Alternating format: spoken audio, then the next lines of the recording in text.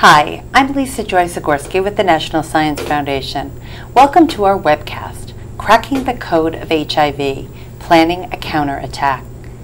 8 weeks ago, the science and engineering community celebrated the dedication of one of the world's most powerful supercomputers, Blue Waters. Blue Waters is not only fast, more important, it is capable of sustained petascale computing, enabling the processing of big data and the creation of detailed simulations at the atomic level. It is located at the University of Illinois, Urbana-Champaign, or UIUC, as I'll call it. Prior to its official opening, a handful of research teams got a head start and were allowed to test the computational power afforded by Blue Waters. And one team has already made an exciting discovery.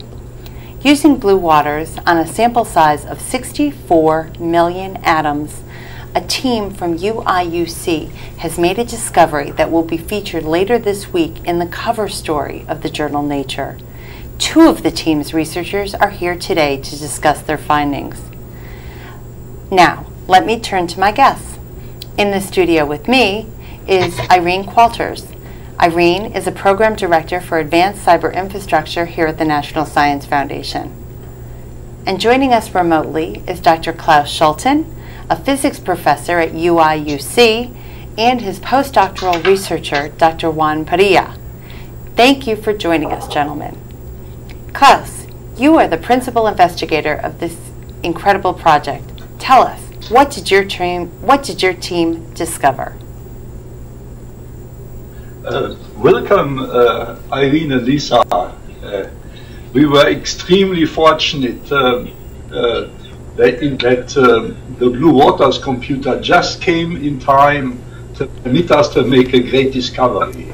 It was the needed computer, but it was also just some perfect timing that permitted us to solve one of the most pressing problems in medicine today, namely to find a new treatment against AIDS. AIDS is caused by the HIV drugs and by the HIV virus. And I'm a professor of physics. And the medical problem that we have to solve is actually really also a physics problem. And it needed a very large computer, the kind we never had before.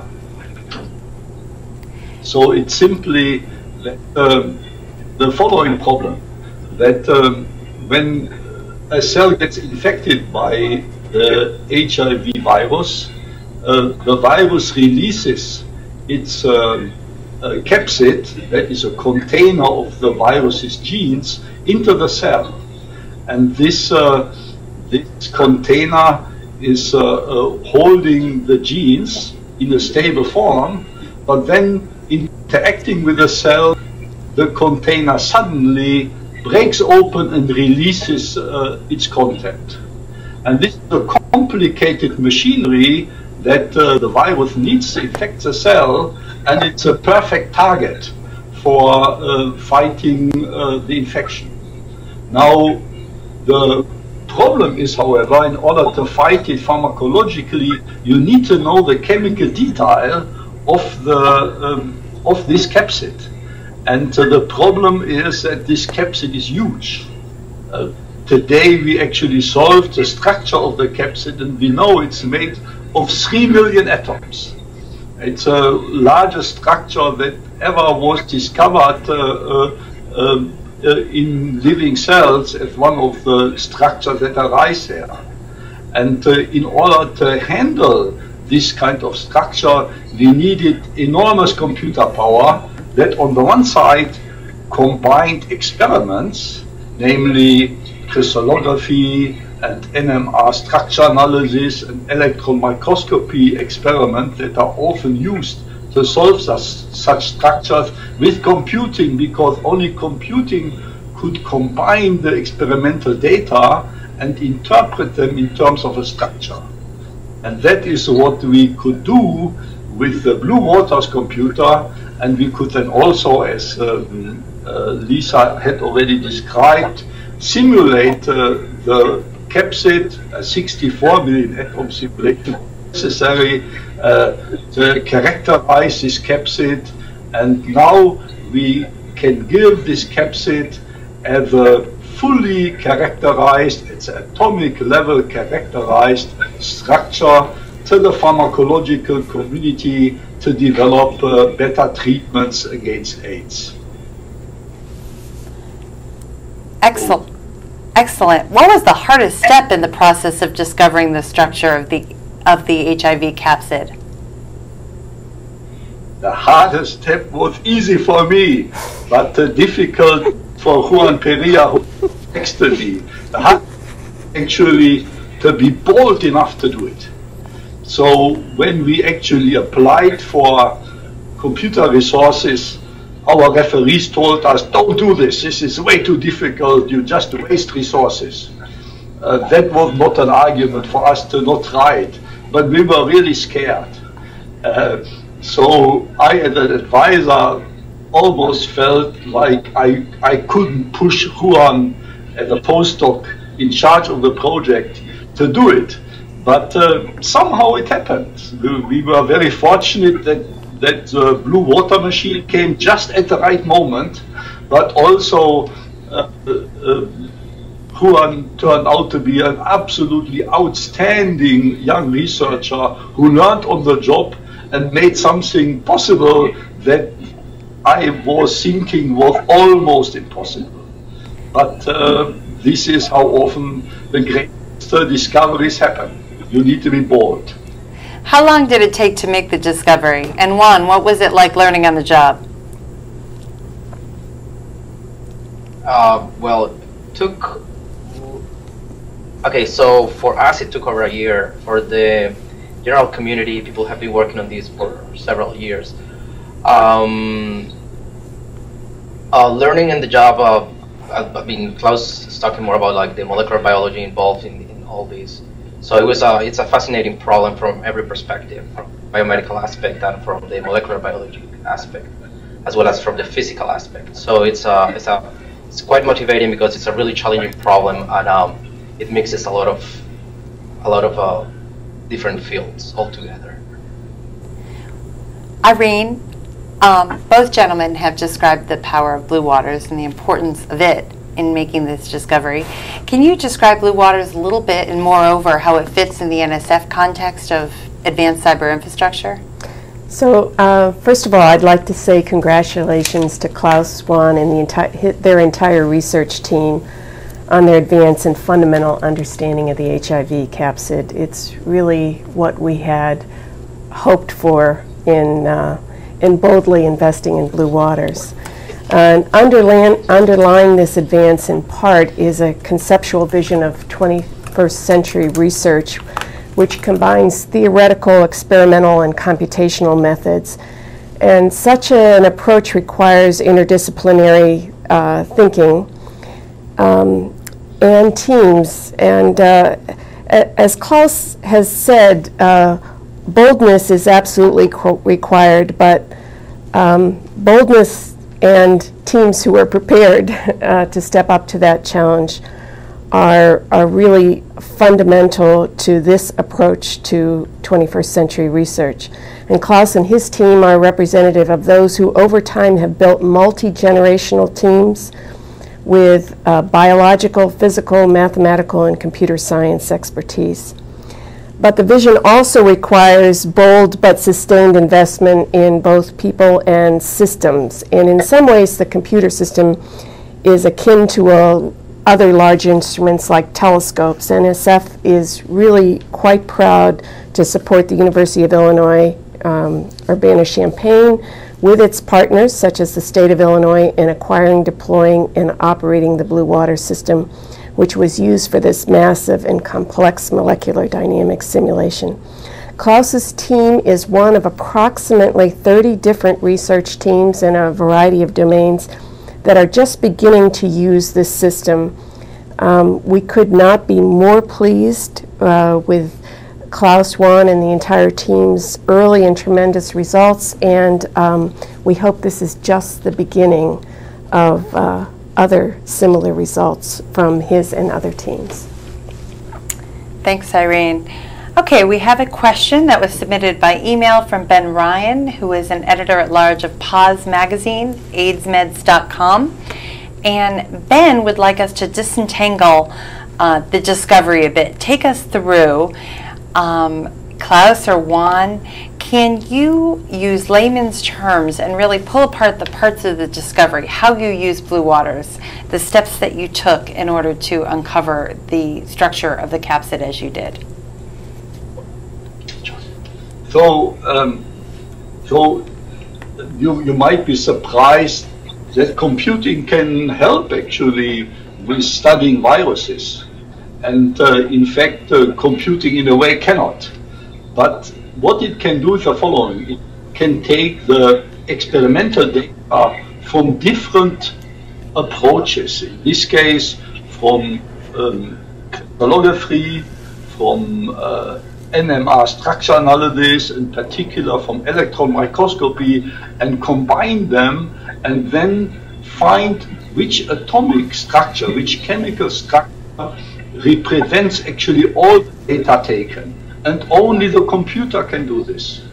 And that was one of the roles that the computer did, to find the best agreement between an atom by atom structure of this capsid, altogether 3 million atoms, with the available experimental data. Once we had this structure, then we could put them onto blue waters. Actually, already this analysis was done in blue waters, but then we could give it to blue waters, do a big simulation. This is just a kind of simulation that Boeing, for example, does when they develop their Dreamliner airplane. They simulate everything on the computer, and then they know how it flies. And today we have so much knowledge about the molecules in cells that we can actually simulate even something as big as a capsid virus in the computer to describe what kind of physical characteristics this capsid has. And so in short, we could interpret with the computer the available very complex data, and we could then, just like simulating an airplane, we could simulate a virus to see how this structure that we discovered together with our experimental colleagues actually behaves. But Juan might add to what I just told you. So, the structure of the HIV capsid has been a standing problem for many years. We've known that it exists because people see it in cryotomography data. Like, you can look at it as a blob in an experiment.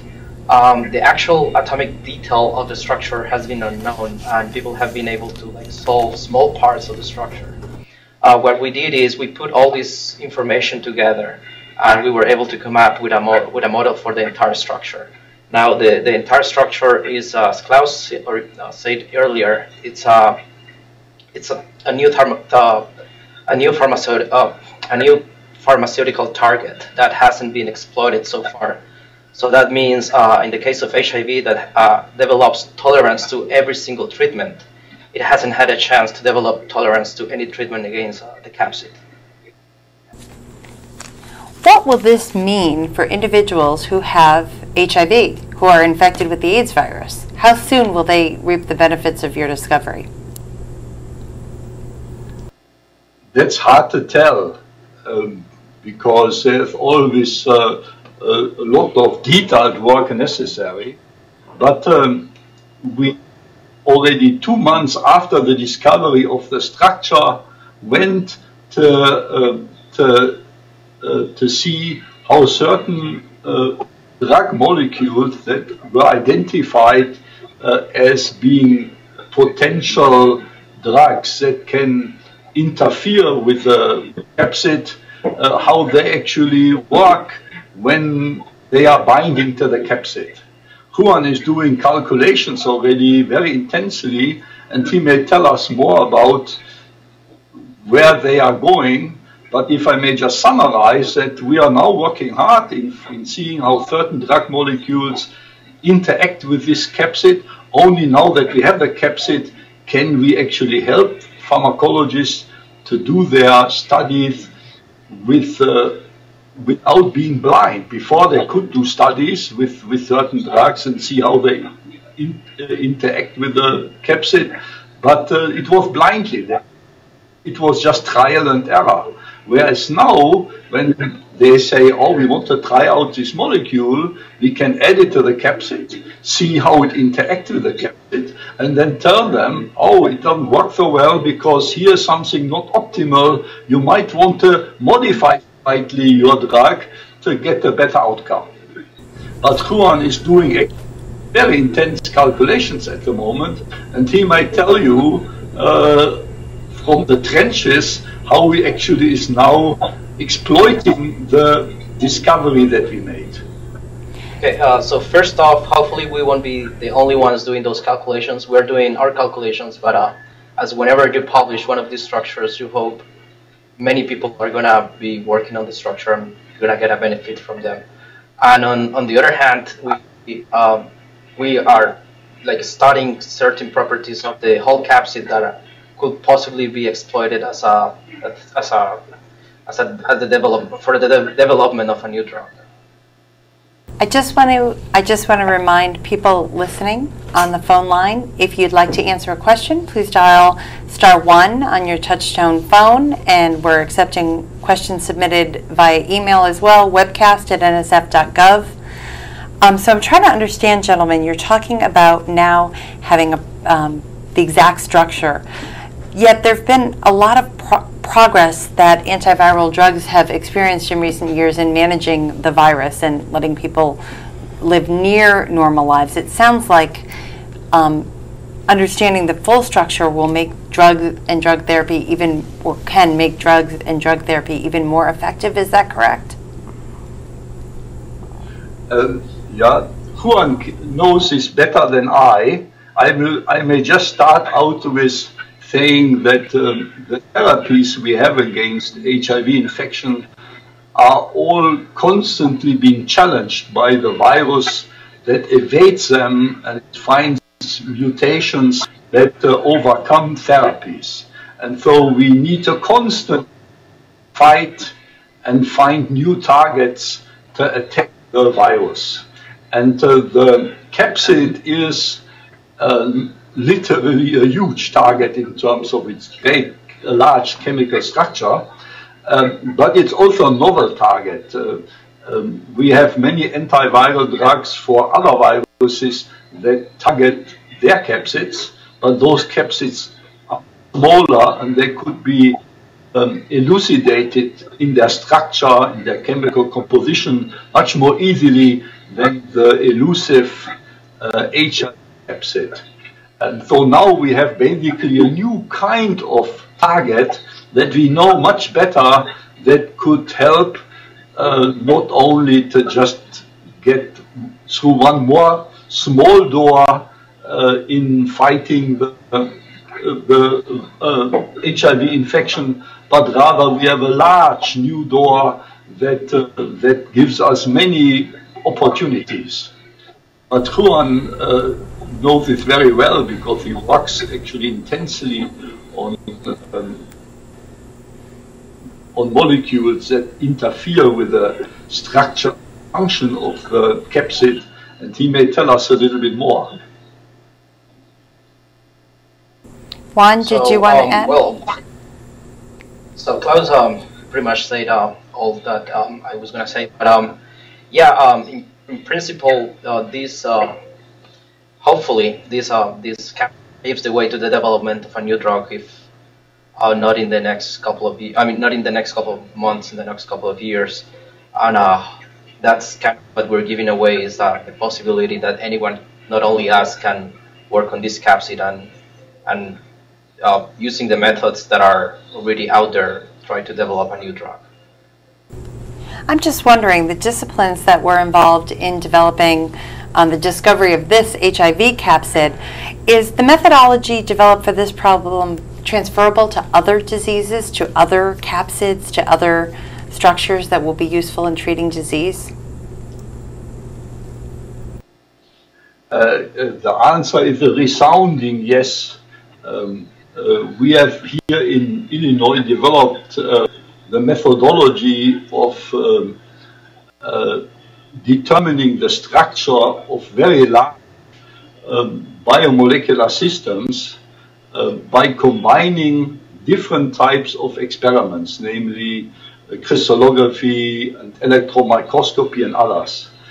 We call this method molecular dynamics flexible fitting.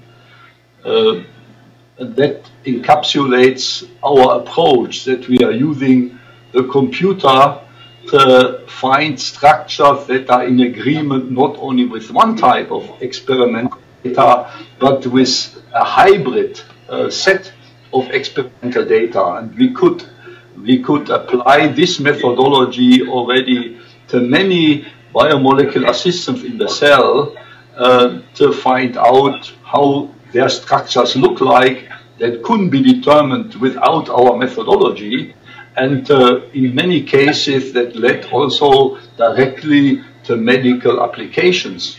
One example is the ribosome, that is a machine in the cell that reads the genetic information of the cell and translates it into the protein of a cell. It turns out that antibiotics are targeting bacterial ribosomes because they are sufficiently different from human ribosomes. So basically you throw with an antibiotic a wrench into the bacterial ribosome so that they cannot make new proteins so well, but you don't harm the ribosomes of the human body. And that is a very promising strategy. Unfortunately, many of the bacteria developed resistance against antibiotics, and so we constantly have to find new ones, and so we must understand very, very well how antibiotics actually work.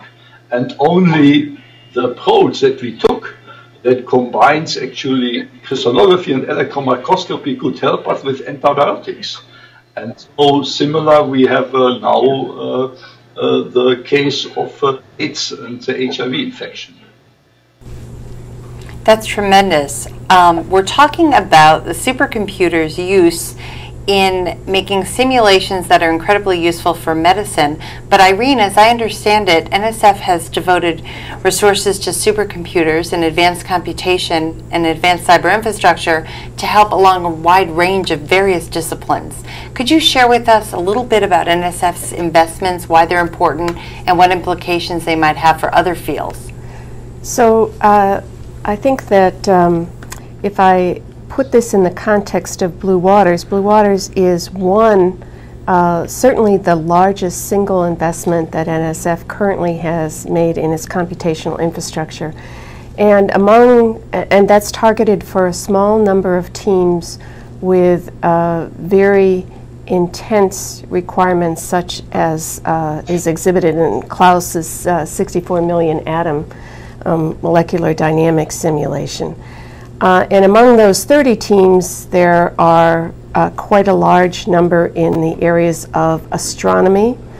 There are also several engineering, one in nanoelectronics, actually several in nanoelectronics, and a few in multi-objective design optimization in such things as design of a satellite constellation to support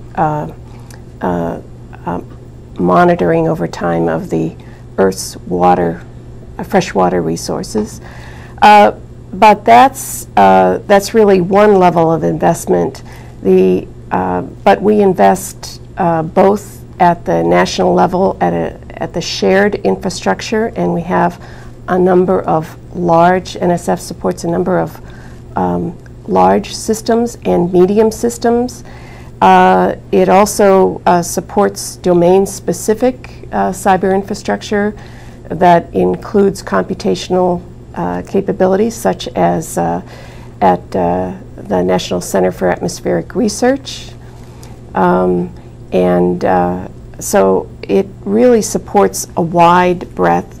And frankly, we are trying to advance both those that are highly computationally intensive, but into new areas that have not before been users of cyber infrastructure. So in some of the areas of image analysis, graph analytics, natural language processing, as those scientific domains become more computationally intense, more of NSF's investment is going to broaden our capabilities for those communities as well. I was talking to a chemist, and she was noting how incredible this discovery was, noting that she had done in her lab simulations of just a few atoms and how long it took. This is a question, I guess, for the whole group. Could this work have been done without a supercomputer? If so, how long would it take? Can you give us some sense of the scale and what this has meant? Maybe Klaus or Juan, we'll start with you guys.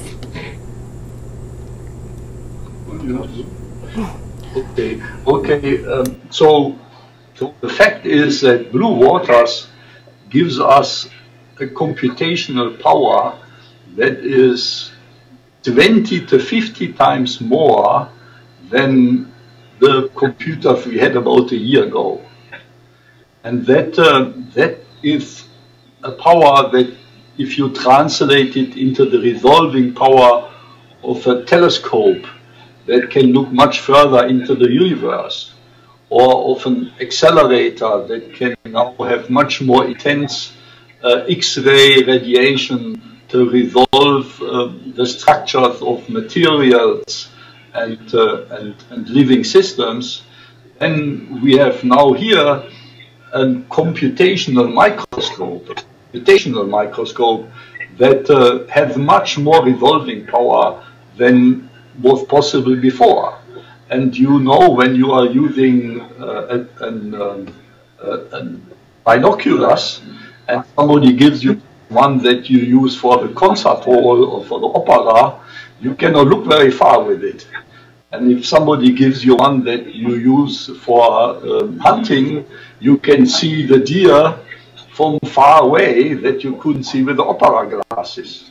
And so really this computer permits us to look much further, deeper into living cells than we ever could do before. It's just, you know, maybe we could faintly see it, but it's not so much that we might have just waited longer, and so there is a convenience factor involved in using Blue Waters. No, it is simply that the kind of large structure that we had to deal with here was not possible to even put into the computer in order to begin simulating it.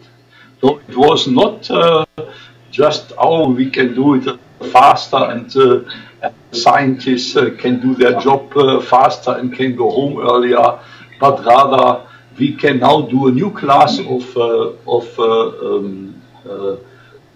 problems. Like, for example, right now we have researchers from the University of California in San Diego visiting that do a very similar calculation that we pioneered for the HIV virus on influenza virus. The influenza virus is in a way even more complicated than the HIV virus, in that it is more complex and larger, and it requires actually simulations of over 200 million atoms. And so here is a new example coming up that I predict that will also work out nicely, where the common cold might be now the next target, and where we might go to Walgreens in a few years and get a better bottle against a common cold than we ever had before. So we really have a situation that Blue Waters permitted us to use our computational microscope for studies that were simply not possible before, rather than couldn't be as conveniently. Irene, are there parts of Blue Waters that make it distinctive as a machine that was able to handle this load?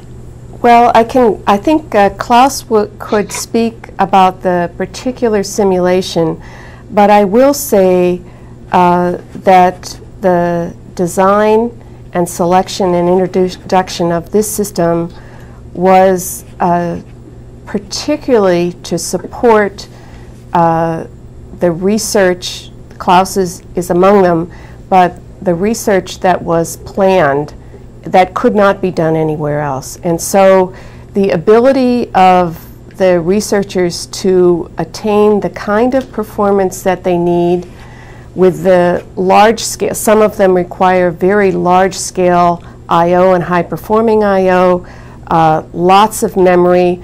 There is no other combination like that, either in NSF or elsewhere, that could support the range of topics at the level of performance that was needed to conduct the research. And I would also say that part of why the decision was made for such a system was that along with Klaus and the other research teams, the University of Illinois has been working with them for the last, in some cases, 6 years to better understand what they really needed to conduct their planned research. And so the system design was ultimately a result of that investigation. So, and I don't know if Klaus has other comments that he would say relative to the particular molecular dynamics simulation that he was conducting. Yeah, I would be glad to add to Irene's comments. You know, first I must really thank NSF for their very long-range vision and for their very hard work to make the Blue Waters computer possible. So I already got my Blue Waters grant, I think 6 years ago. There was no computer yet inside. The name was there, the idea was there, but there was in a way the need of trust that it would actually eventually happen. But NSF had invested intensely and developed intensely the computer power for American scientists, and they are basically the only game in town where we can get that kind of computer power. And so we learned to work with them very well, and we trusted them, and we started them to work with many parties that were involved in the Blue Waters computer. So there was first the National Center for Supercomputing Applications, that is the eventual site of the computer, and the staff really did an incredible job in helping us in many ways to connect us, for example, to the vendors, to the Intel, the chip maker, to NVIDIA, who made the GPUs that accelerate a good part of the Blue Waters machine. This kind of acceleration we exploited tremendously with our simulations. So our program runs actually 4 times faster on Blue Waters when we add the GPU acceleration to it. And Cray, of course, the manufacturer of the machine, who developed a communication backbone that we need to understand well in order to use the parallel computer, where many of the processors needed to communicate with each other. On our side, it was not only the physics professor Klaus Schulten and his people, but it was particularly the expertise on the computer science side. On one side, Professor Calais from my university, who is an expert in parallel programming and internationally renowned, and then Wenmei Wu, an expert, an electric computer engineering professor, an expert in GPU acceleration. And so it was actually a huge team that worked actually for 6 years, literally, to make this possible. I cannot tell you at how many fronts we have to work to make this big computation a reality. What's next, gentlemen, with this project? The promise we made is next. We make the promise that we discovered the chemical structure of the capsid that is an ideal target for a new kind of drugs. And that is what Juan Perea is doing now, day and night. I'm surprised that he's awake here. He works day and night to see how the various candidate drugs actually interact with the capsid. And I'm not allowed to say more because this is ongoing research and we don't have really quite the final results yet, but we have already some fascinating insights into how these drugs may actually work and how they might be designed to interfere with the complex function of a capsid in the human infected cell. But maybe Juan can tell us a little bit more about what he is doing right now, because he's actually the one who is in the trenches and pushes the simulations forward.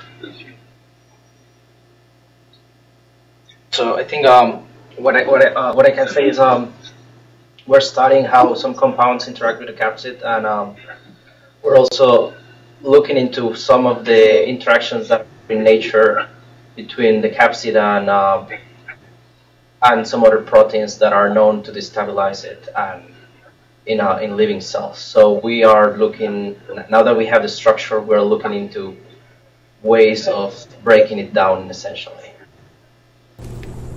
Okay, we have a question by email, and the question is from Andy Boyles from ASCR Discovery. And Andy asks, how many runtime hours did this study take? What software was used? Something specifically written for this project? And then he asks, what's next for Blue Waters and the software? So who would like to take a crack at that one? So we runtime, we use something over 1 million node hours of Blue Waters supercomputing time, and we use NAMD with the GPU accelerated part of it, and to prepare the system we use VMD. The same, we use VMD has capabilities to analyze large data sets, so we also use that for data analysis. Other than that, we essentially relied on what NAMD can provide, all the MDFF features, and that was pretty much all the software we used for this kind of calculation. So I may add here that the software that runs on Blue Waters, called NAMD, is a very popular program. It is used by about 50,000 registered users. Every time we have a new version, we are getting many thousand downloads. Actively used program that you can actually run from your laptop all the way to Waters with the same kind of program system and user interface. So whatever advances we make on Blue Waters that helps the absolute top science also actually benefits many other users. So NAMD is very popular and is among a group of 2 to 3 programs in the world, one of the leading simulation programs for macromolecular systems. The other software that permits us to set up these simulations and then to analyze them afterwards is called VMD. VMD has over 200,000 registered users. Every time we have a new release, 30, 40,000 people download the new version of VMD. And VMD, just like NAMD, had to also be prepared to handle such large structures. And actually, the VMD program that is doing the analysis also runs on Blue Waters. And about 1/3 of our computer time is being spent usually for analysis on Blue Waters. So it's not just the simulation itself, that is complex, but rather the analysis of the simulation is a very complex process.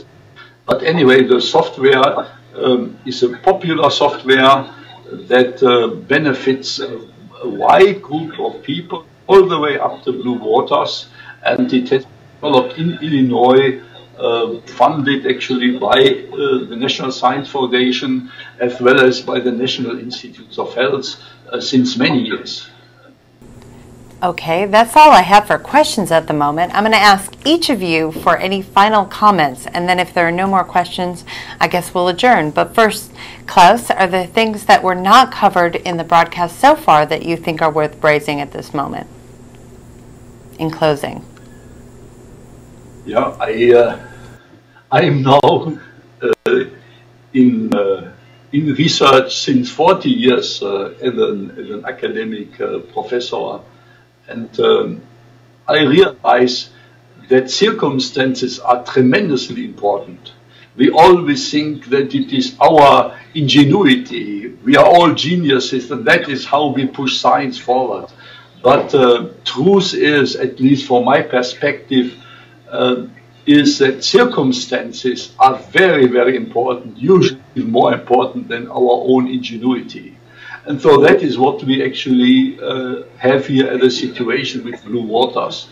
It is a new circumstance that we are very, very fortunate to have, and that really permits the new science. Of course, we have to work very hard, and we have to be really smart about it. But this is just simply a new set of circumstances or facts that permits us to do completely new things.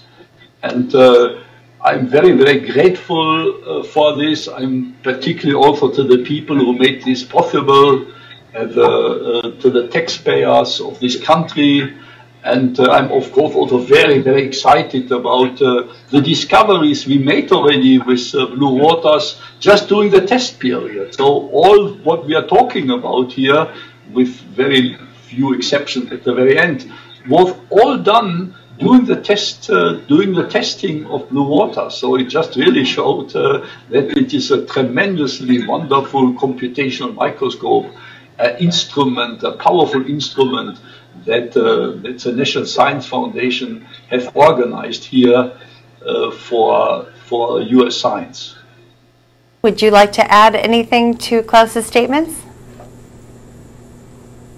Yeah, I think I will add that despite this being a computational project, there was a strong experimental part as well. Like many of the things we did, many of the structures we derived, they were verified in living cells, and also we use these are not just models out of the blue. These models come from experimental data.